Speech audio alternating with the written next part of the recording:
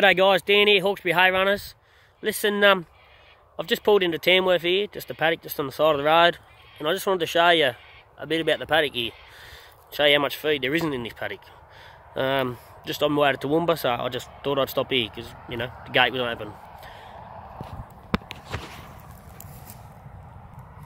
As you can see, there's not a blade of green, anything, not even weeds.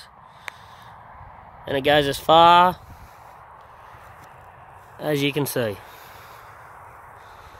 Goes some miles. I just wanted to share something with you. If you break down on the side of the road, I promise your farmer's going to stop and give you a hand. Do whatever he can do to get you going. Run up his shed, see if you've got some old nuts and bolts, bit of tile or anything. And if he can't get you going, he's going to take you back to his place, give you a feed and a bed to stay in for the night, and set you on your way in the morning. You break down in the city, I promise you those people are going to drive right past you and not even think twice about you. Alright? So next time you go into McDonald's, think to yourself, do I really need it? Do I really need to spend the $5 or $10? Can I donate the $5 or $10 to the hay runners and actually help the poor farmer out? Alright? They can't go to Macca's and get bloody something to eat. They haven't got $2 to rub together. They're stuffed.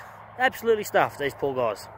Alright, so $5 or $10 guys, you don't have to put hundreds in. A lot of you haven't got it, I understand that, and that's life, that's how it is.